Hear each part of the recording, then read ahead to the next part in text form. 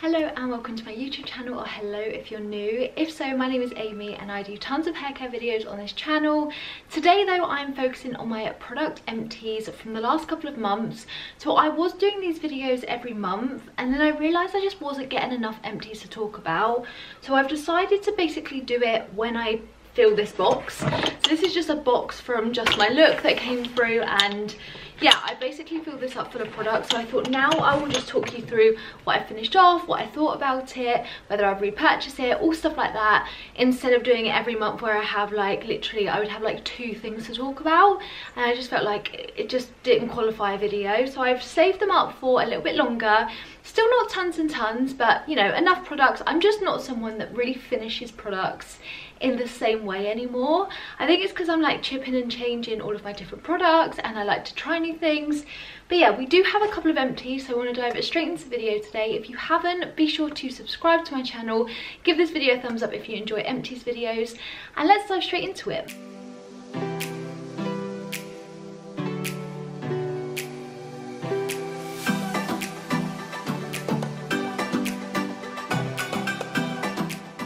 So let's start off. This was a relatively new addition. So this was a Christmas candle. I started burning them in September. Don't hate me. I think this one is actually one I finished off in September. I just love the smell of this. It was actually like it's quite a fresh, kind of berry smelling candle. I think the description of this is winter berries. So it's exactly as it says. I'm sure this was either from Asda or from Primark, one of the two. And it was the first Christmas candle I got out this year. I currently have another one burning. Obviously it's a bit more acceptable when it's November compared to September. So I did like a little subtle Christmas one. And this was the first one that I burnt. Christmas candles are something that I do like to burn all year round. So if I'm particularly down, even if it's like February or March or April, I'll be partial to burning a Christmas candle just to elevate my mood. They make me so happy. They're like cinnamon, sickly cinnamon smells are my favourite. Oh my god, I love them. So that one was like the first one, and I'm burning loads now. The other product, I guess that the other candle was just this one. I'm sure this was actually from IKEA. Again, it didn't really smell of anything. It just looked pretty Christmassy with the fact it was red and had some kind of glitter in there. Festive enough to kind of start the decor of that. The next thing is a foundation. So I haven't finished a foundation in ages, and I finally finished this one off. So this is the Armani Luminous Silk one. I got this last year and my sister-in-law gave me this because she bought it and didn't like it. She found it had no coverage, it was too sheer, and she just wasn't a fan. I initially thought that. So initially I put it on and I was like, this has very little coverage, but you can build it up to somewhat of a medium coverage, and it was so beautiful on the skin. I do actually wish that I had this to wear on my wedding because this was such a gorgeous finish. But you could matte it down or you could pair it with more of a dewy primer, and that really kind of influenced the finish of this. So typically I would wear it more on the matte side just because I'm relatively oily and I need something to last throughout the day. But I really liked this to the point I would probably buy it again. It's quite pricey, and I think when you get to a certain price point you expect a certain level of coverage, but this isn't a coverage foundation. It's just a gorgeous, healthy looking foundation, and obviously it's very different to my Estee Lauder Double Wear, so it's not the same. I'm not expecting the same results, but what I got was such a gorgeous glow. I love this, and it's definitely elevated my love for more dewy products.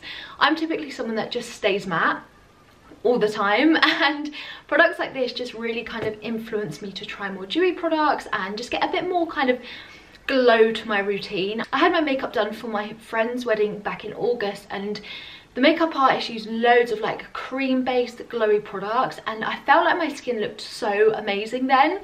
So I've tried to replicate that as I've kind of continued, realizing I don't need matte everything.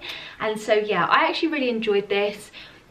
Take that as you will. Some people love it, some people hate it, and I think it just depends on your expectation of the product.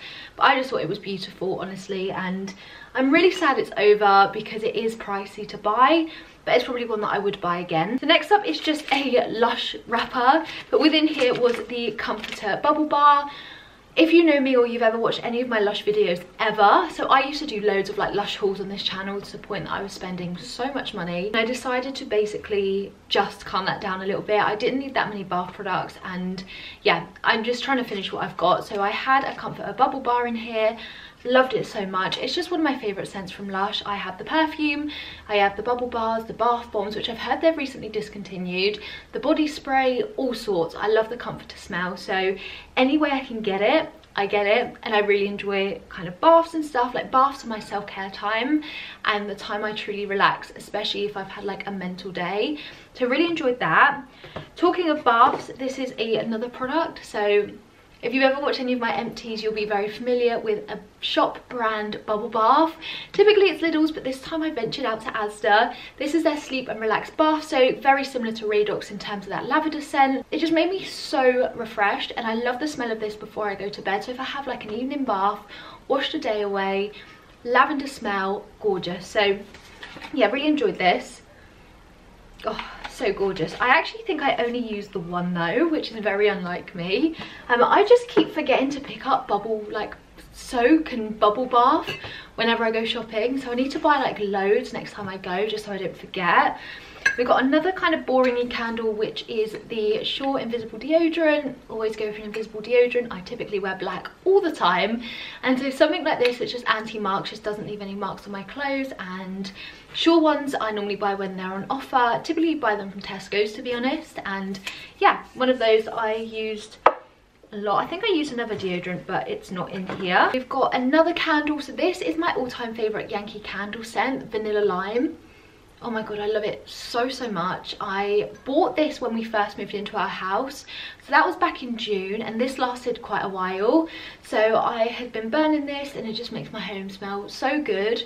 I do have to say though, I feel like either Yankee candles don't smell as strong as they used to, or other brands have really picked up the game. I'm not sure which one it is, but I have been using wax melts from an Instagram brand called The Scent Kitchen, and I found that their wax melts are so much stronger than Yankee candles. Really strange, because they're like an indie brand, but really good. So even though I haven't bought another one of these because they are my favorite, I do have Yankee Candle like wax melts to use because I love the smell so much. But I've just been a bit underwhelmed. Like, I bought this because like new house, get my favorite candle in, lit it, and I was just like, this isn't as good as I remember. So I'm not sure whether I'm the only one that thinks that. I wonder if, I don't know, I just think that other candle brands are really stepping up their game. But this is one that I finished off, and I mean, I do buy candles all the time, so it's definitely not a case of whether I would repurchase it. I just felt a little bit like underwhelmed. I just thought that they used to be better, but yeah, there's that one. So a couple of hair products I've finished off this month. You would have seen my video on the Sugar Bear hair vitamins. I tried these for 30 days and gave my final verdict in that video, so I'll have that linked above and down below if you want to check that out and see what I thought. I don't want to spoil it too much for anyone that hasn't seen the video, but yeah, I finished these off, hair vitamins. See that video and see what you think. Next up, I have another hair product that I did a video on. So these were the Olaplex shampoo and conditioner. These are obviously empty.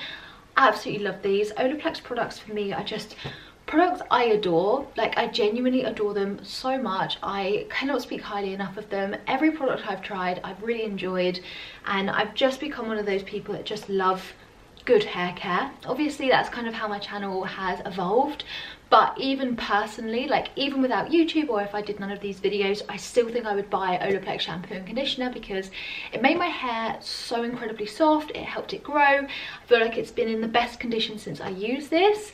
So I haven't yet repurchased these, but I'll be honest, I am just waiting for Black Friday to come around because these always go in a really good discount, and I buy this and other products I might need then. Because I'm that close to it at this point, I'm just like, I may as well wait and get a good deal.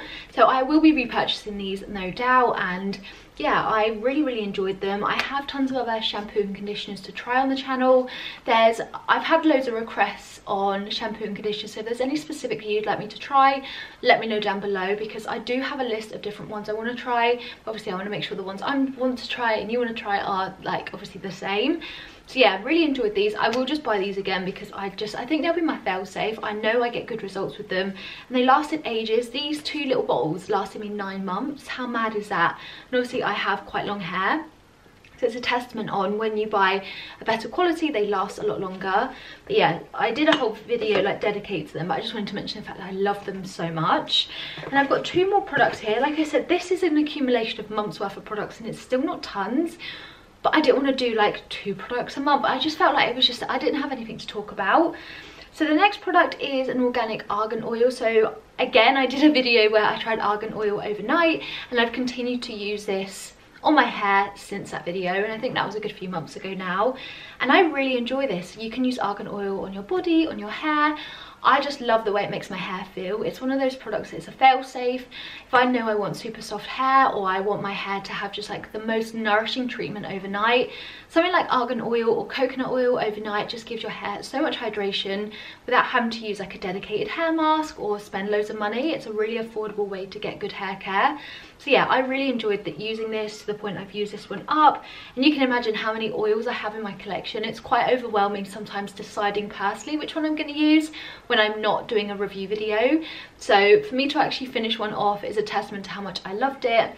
And the final thing in this box is a little perfume. So this is the Thierry Mugler. How bad is that? I don't even know how to pronounce it. The Angel Muse spray. I really enjoyed this. I'm not sure if there's even like a little drop left. Oh my god, I really like that. So it's kind of like a mix of masculine and feminine fragrance.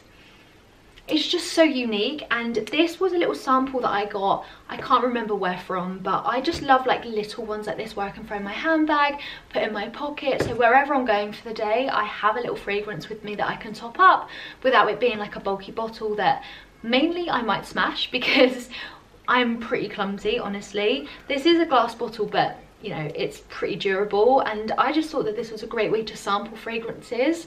I used to do that monthly subscription called Perfumado where you could try different high-end fragrances every month, and I love that for discovery. But now I have tons of perfumes in my collection that I haven't finished, so that's my next thing to finish those off.